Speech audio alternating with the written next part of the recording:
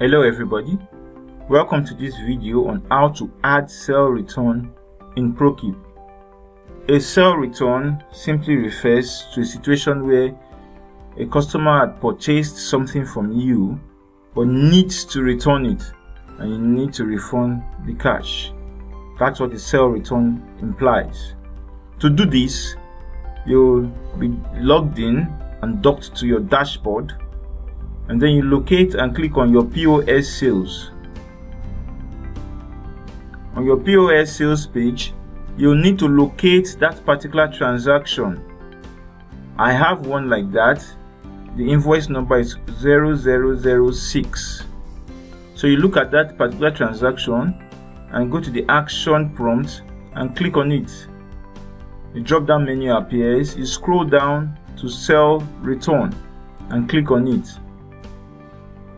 My sell return invoice page appears and every individual product item this customer bought appears with the quantity. This customer bought a bag of filler at this amount, and this customer and he also bought 4 pieces of flour, but he has returned 2 and he wants refund for them. So I simply come here under return quantity and I type in 2. Is due 56,000 naira and I click on save. I have performed one part of the sale return. Having done that, I'll return back to my POS sale. I return back to my POS sales page, and you see here that there's a sale return on this transaction. So I'll go up to the menu on top of the page and click on sale return. What has happened is that quantity of product has been returned to my stock. Now I need to return the money to the customer, the funds.